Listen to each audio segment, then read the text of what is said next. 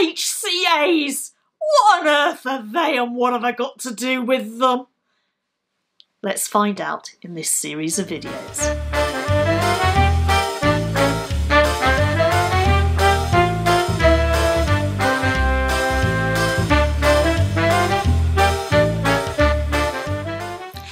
Hi everyone, welcome to another video in the SENsible SENCO series, and this time we're going to be looking at the Education Healthcare Needs Assessment. This is actually a video that's been over on my other channel, which I don't use anymore, for quite a while, and it's been a really popular video with parents, but it was actually designed as a PowerPoint that they could just flick their way through and support them in applying for that Education Healthcare Needs Assessment. What we've decided to do is actually update it a little bit and present it for SENCOs as well. If you like it, don't forget, give it a thumbs up, click that subscribe button and leave me a comment in the comment section below. Okay, so I'm going to start by picking up my trusty SEND Code of Practice. This is my bound version, available on Amazon, simply because I can't stand the one that falls to pieces. And we're looking at Chapter 9, and there are 217 bullet points in Chapter 9. It's probably the biggest chapter in the SEND Code of Practice. And it talks about education, healthcare, assessments and plans. Probably gives us an indicator how important it is.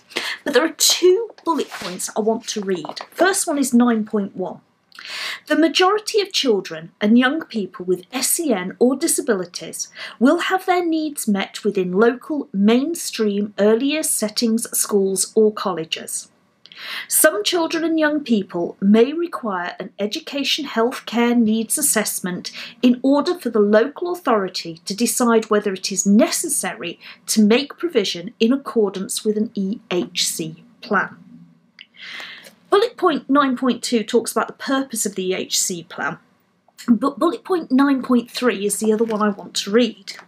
It says, a local authority must, and that is in great big bold writing, must conduct an assessment of education, health and care needs when it considers that it may be necessary for special education provision to be made for the child or young person in accordance with an EHC plan. That's actually really important because sometimes the local authority puts parameters on us that are not really there. The legal basis is if the child has needs, then they need an assessment. Okay, so let's have a look at that PowerPoint that I was talking about. Bearing in mind this was written for parents, but the first thing is to think about why the child actually needs a statutory assessment. And it's strange, we still actually use the phrase as statutory assessment, even though statements have actually gone, because that is what an EHC is. Now, it might be obvious to the parent and it might be obvious to you, but actually the people who make the decisions, that panel, well, that child is just whatever is written on a piece of paper. So actually we really need to make sure what we're putting in those assessment applications makes them go, whoa, yeah, we need a plan for this child. This PowerPoint takes us through the different things that we could think about when planning for an assessment.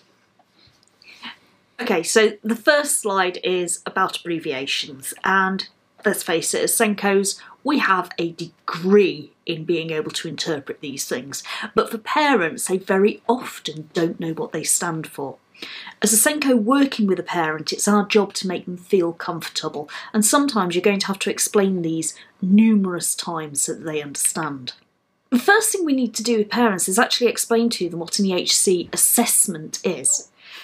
The EHC assessment establishes whether additional support is needed to meet the needs of that child or young person.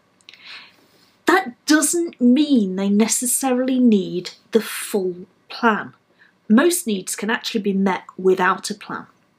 Many more can be met without the need for an assessment. So if we already know a child has literacy difficulties, it doesn't mean we necessarily need a full assessment for them. But sometimes we do. Sometimes we don't have the full picture of that child, and it's really important to try and get that. We have 3 levels. So the needs of the child or young person are met within school. The school and the parents are working together, and any professionals too. The school is using its resources to make reasonable adjustments and appropriate assessments and deliver those programmes that suit the child's needs. Or we might be at the second stage, where the needs of the child are not being met, or they're not understood, or we need further information. This is where we might consider putting in an EHC assessment application. Whether we get a plan out of it, we're not actually sure at that point in time, but we know that we need more information about the child, and the assessment could give us that information. The third one is that we desperately need specialist educational provision, whether that's within the mainstream or within a special school. And at that point, we definitely need an EHC plan. So we're going to have to put in the assessment request to get that. One of the things I really want to pick up on here is that schools talk about applying for an EHCP. The school does not ever apply for an EHCP, neither does the parent. You're applying for the Education Healthcare Needs Assessment, the result of which might be a plan. Why might we be looking at it then? Well, this slide is entitled My Child, because like I say, it was written for parents, and it talks about speaking with the school first. We would hope that the school is speaking with the parent as well. We know it doesn't always happen. And sometimes what's going on at home and what the parent sees isn't always what we see in school. We have to be prepared to listen to both sides. Anyway, there might be some difficulties with cognitive skills or social skills or personal skills, all of which are factors which feed into an education healthcare needs assessment. But they also actually feed into our job as a SENCO, to have that big picture of the child and know lots and lots about them.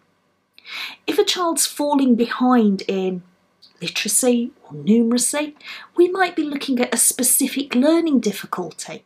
If they're unable to cope with change in the classroom, we could be looking at a communication and interaction disorder. One of the interesting things is that parents very often don't understand that to go up to that next level of applying for the EHC assessment, the child actually needs to be on the SENCO's radar first. It's amazing how many parents will put in that application without realising their child's needs are met through reasonable adjustment, and they're not even on the register at SEN support. So the SEND Code of Practice says that we must deliver high quality teaching designed to meet the needs of the children and young people in our classes. Sometimes though, children and young people need a little bit more than this. Parents might misinterpret that.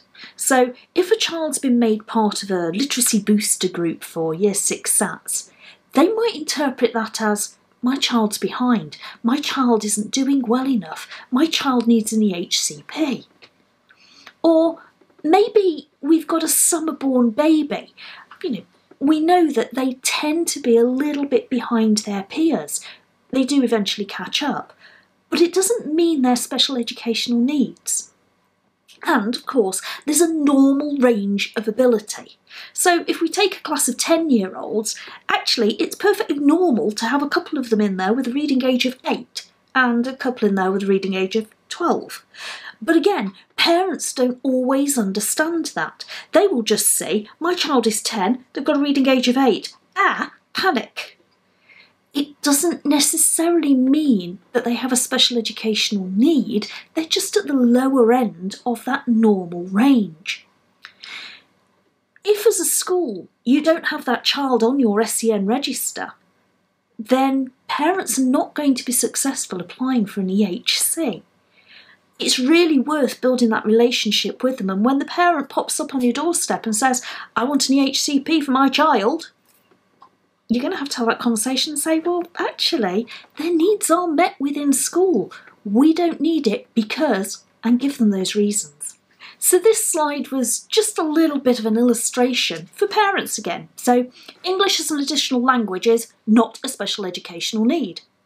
Being slightly behind their peers but within the normal range is not a special educational need. Having a short-term need, for example breaking their arm or needing a bit of catch-up, guess what? It's not a special educational need. I could go through all the rest of those on the screen, but I think you probably get the gist. They are not special educational needs.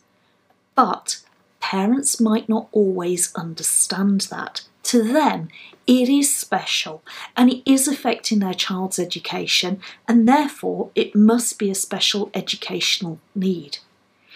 Making our role and defining special educational needs for them is really important, and this comes from your SEND information report, which should be on your school website, and your SEN policy and graduated approach. So this is the activity I usually recommend parents start with. They need to get a really large sheet of paper and some pens. They need to draw their child, stick a picture of them in the middle of it, it really doesn't matter.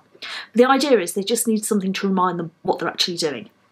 And around the edge they need to write all the positive qualities about their child. What's great about them, what's fantastic, what's brilliant, what do they love about their child. The reason they're doing this is because it sounds really awful. Parents tend to end up with quite a negative view sometimes of what's going on, and this will serve to remind them of all those positive qualities that their child possesses. The second activity for them is to repeat that, but this time to write down the things that worry them. What are the child's needs? Is it that they've been late to learn toileting, or is their speech unclear? Is it that they're struggling to learn to read or to keep friendships in school? What is it that the parents are worried about? But that was for parents. There's nothing stopping a school doing the same thing. To sit down with that piece of paper and put down all those things they like and admire about the child. Those strengths that sometimes parents don't see. You know, the fact that they can be a great friend to somebody in school, or that they're always the one happy to hand out the worksheets at the start of the lesson. Or, when we're looking at those barriers, what are they? Is it that the child doesn't have the skills to decode something, but actually with a bit of input they could do? Breaking it down, really getting into what those needs are. I also tell parents to try and get the bigger picture. Well, if the parents are doing this and you as a school and the SENCO are doing this, then we've already got a fair few parts of it already. However, wider family can be really, really helpful, and friends and next door neighbours. Getting them to do it with those, they sometimes see things that parents don't see too, especially the strengths. And getting professionals. So if we've got professionals involved with that child, getting them to contribute to what the barriers are and what those strengths are for that individual. So once we've gathered that information, those two posters, our strengths and our barriers, we can then make a decision. Does this child need an assessment for their educational needs, their special educational needs? We might not fully understand what that child is capable of, in which case, yeah, we might need the assessment. Maybe the school doesn't have enough information in order to plan the next step forward. Maybe this is a need you've not come across before, in which case they need an assessment. Maybe that child or young person needs more support than the school can currently provide. They need an assessment. And maybe we know that that child has a degenerating disorder and we need to look at what their future options are going to be, in which case we need an assessment. However, for everybody involved, it's really, really, really important to remember that not every education, healthcare needs assessment is going to lead to a plan. It might be that the information we gather from it is enough to move forward. We don't necessarily need it written out in statutory form in the form of an EHCP. So, we've now made our decision. We want to move forward. We want to apply for an education healthcare needs assessment. There's a second video in this series which talks about gathering the information together and writing the letter to the local authority. Now, you might find your local authority dictates to you how you present that information. I can tell you that that's not a legal request. If you want to submit it on the back of a post-it note, you can do. There's a couple of sentences that you must include, but they cannot force you to fill things in.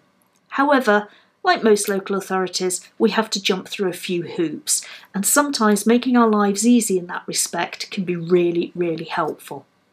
I hope to see you in the second video where you'll see what we do next. Thanks for watching, everyone.